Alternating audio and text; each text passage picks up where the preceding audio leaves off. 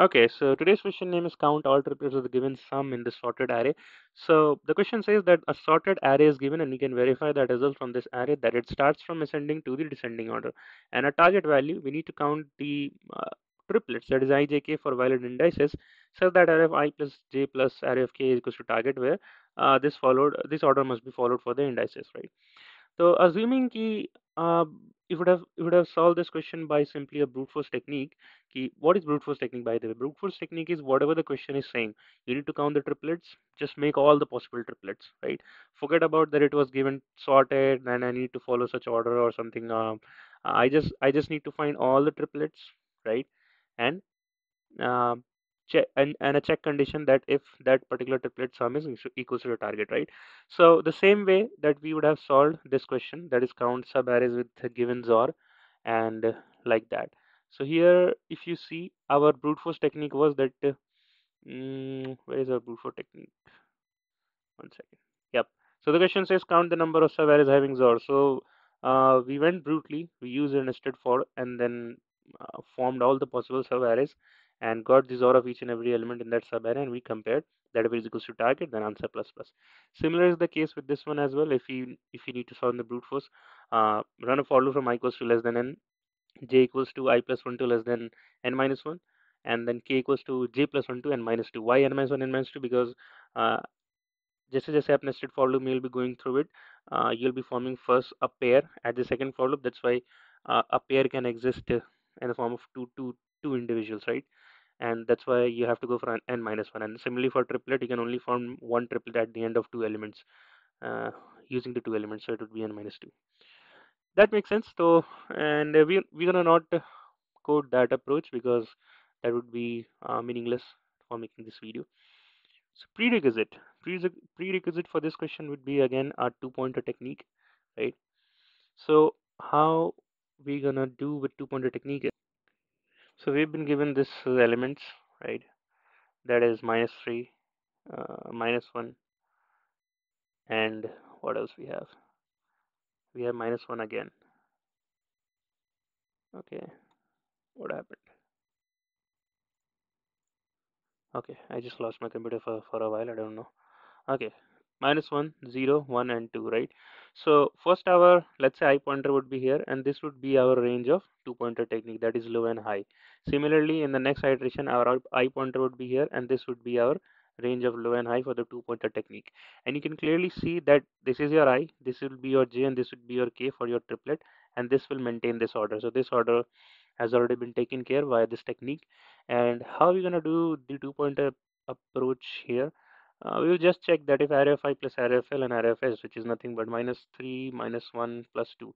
If it is, what is the summation of these values? -2, -4, minus plus 2, it is -2, right? So if it is equals to target, right? Then in that case, we'll just say answer plus plus, and we'll move ahead in the right direction for the left monitor. And similarly for h, we'll move inwards, right? So it would be h minus minus. But if that is not the case, if your sum is greater than your target, right? So we have a sum now which is greater than my target. Definitely, I need to decrease my sum, right? And to decrease your sum, you decide. You have two ways to move from L to L plus plus and H to H minus minus. If I move from L to L plus plus, H remains at the same position. My sum will increase because I'm moving to a higher element.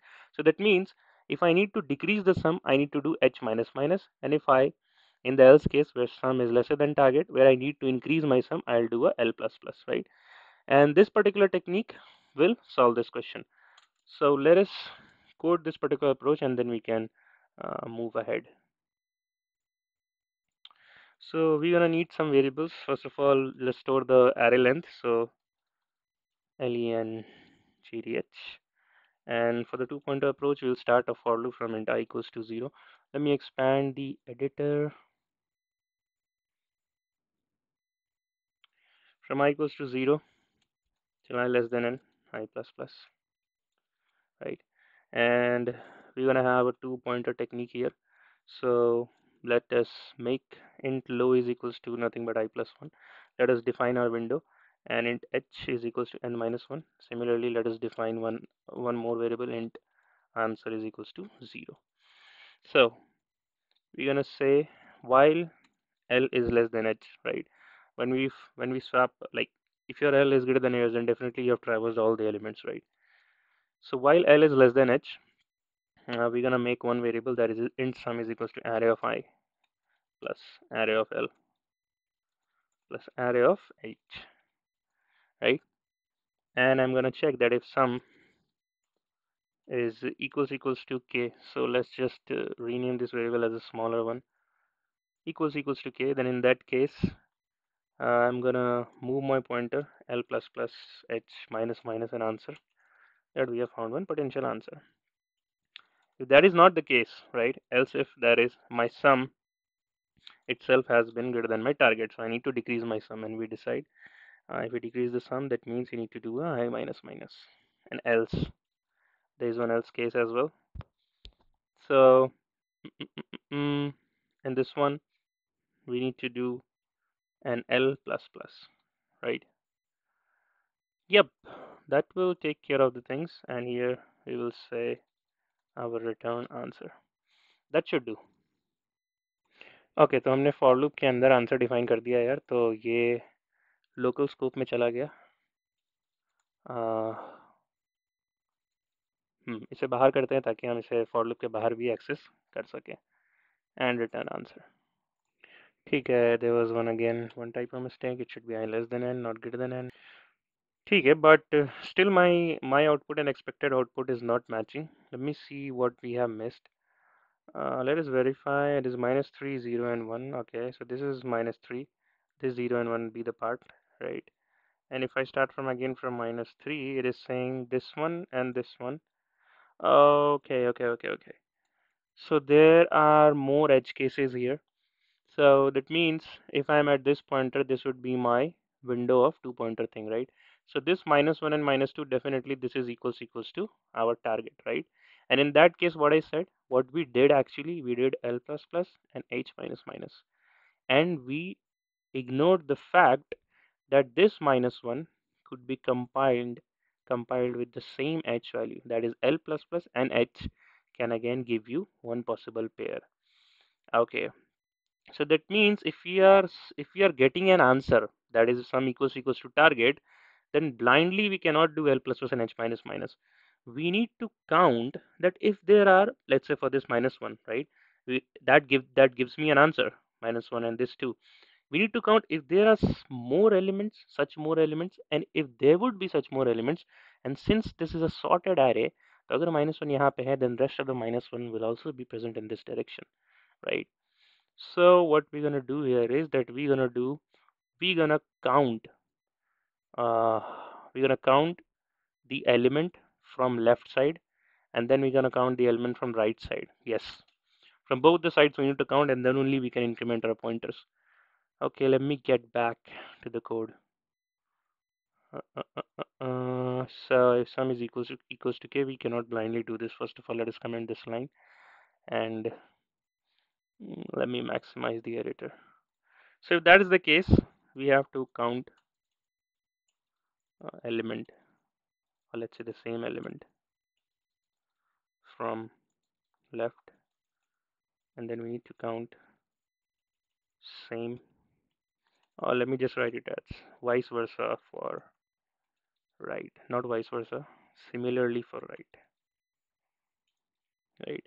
So we don't know how much elements would be present in the left, in the right of L pointer, and when we don't know that how much times we need to iterate, we use a for loop. So again, the safe condition that elements should exist, and we are iterating just because I'm getting same value. So it would be array of L. It would be array of L equals to. Okay, I cannot do L plus plus. Okay, we need to store. We need to store the elements. Store the left and high elements in temp, and we need to make some pointers. We need to make some count pointers. PTR I'm writing, right? So I'll just say let us store that. So int t1 is equals to what, array of L, and mm, let's make c1, and again a comma, and store the next element as well, array of h, and c2 is equals to 0. Great. We're gonna do the count from the element from left. So now we can directly compare it with our stored element, that is t1. If that is the case, then what we're gonna do? Then we're gonna do a L plus plus, right? Let me conventionally open the brackets. So it would be L plus plus, and since we have found the same element, so it would be C1 plus plus, right? Similar thing we need to do for right elements. So let me copy paste the same thing. We'll change the pointers. Array of h is equals to t2, and instead of h plus plus, we'll do an h minus minus and c2 plus plus, right? Now we got the count of the elements of the same element starting from left and starting from and moving from right to inwards, right? And from left to inwards. How are we going to calculate our answer? Calculate, let's say, final answer, right? Let us do a bit more dry run now. So, in that case, so one of my answer was -3, -1 and 2, right? And then I can check that another one was again -3, but the second instance of -1 and then this 2, right? So I'm getting this C1 as 2 and I'm getting C2 as just 1 because there is only one instance of 2. So I need to find the number of permutation and combination I can fit in this value, right? So if the values are different, because here T1 was -1 and here T2 was 2, right? If the values are different, sorry, if the values are different here, then what is if I say that we have a particular count of a -1 count is 2 and number 2 count is 1, and you need to place these elements here, -1 and 2, and how many possible arrangements you could do. So you can clearly say using the permutation formula that how many instances of -1 are there? There are 2, right? And how many instances of 2 are there? That is 1. So 2 star 1. So I can clearly say C1 star C2, right? And this would be the case if T1 is not equals to T2. What if T1 is equals to T2? So let us assume a case that there is 3 ones, right? And we need to again boil down to the same problem that there are two places, how many pairs you can form, right? So if you form all the pairs, let's say their account, this is C1, right? C1 is equals to 3. And let us place 3 instances here. Then how many instances are available for you to place there, right? So definitely जो one यहाँ पे paste किया the instance of one which you have used here cannot be used at the second place. So I would just say 3 star, that is C1 cross C1 -1 and 3 star 2. And since again the same formula applying which I have applied here, right? So but I can see कि since there is a duplicacy तो हमें से by 2 भी करना होगा. एक छोटा सा और example ले लेते हैं यार. 1 1 1 है, right? So how many instances can be formed? First of all, this one, this is the one, and then this one can be clubbed with this one, so it would be 2. Now this one can be clubbed with this one, right? But then again would be overlapping with this the first instance, and this one can be clubbed with this one, so there are total 3 instances. And the formula for again forming this pair would be the total number of elements minus total elements minus 1 by 2, which will give you 3. Yep, this will work. So if the elements are same, we're gonna take the value as C1 into C1 minus 1 by 2, and if it's not same, then we're gonna take C1 into C2. So let us write an inline if here in answer plus equals to, if C1 is equals to C2, if that is the case, not C1, if the elements are same, right? If T1 is equals to T2, then we're gonna take as C1 star C1 minus 1 divided by total multiplication divided by T2. You could be wondering why you have taken C1 into C1 minus 1. Why not take C2 into C2 minus 1? So if you see closely, uh, we are writing this loop first, right? And whatever the instances you will have, let's say if the elements are same, तो you will start from left pointer and will keep on traversing to your high point, right? So that means your C1 would be getting the count of all the elements, and your C2 will again be pointing to 0 because we have already reached from L to high from this first while loop. And if that is not the case, then we're gonna take C1 into C2, right? And that is it. Mm, I guess yeah, that is it. Let us compile and run. Okay, so our output and expected output matches. So that was a good question.